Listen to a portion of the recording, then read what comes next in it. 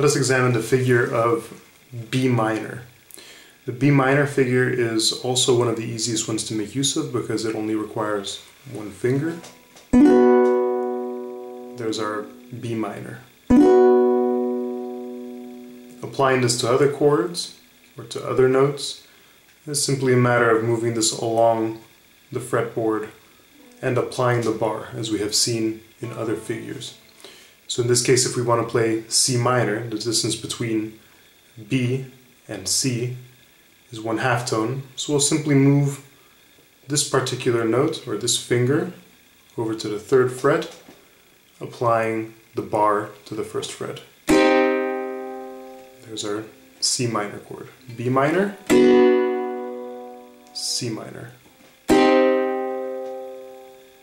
We can move it along a little bit more, so then we can get the D minor chord.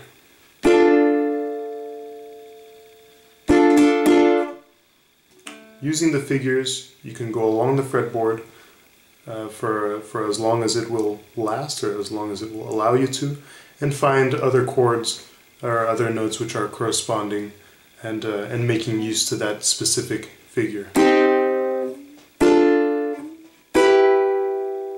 This one is E.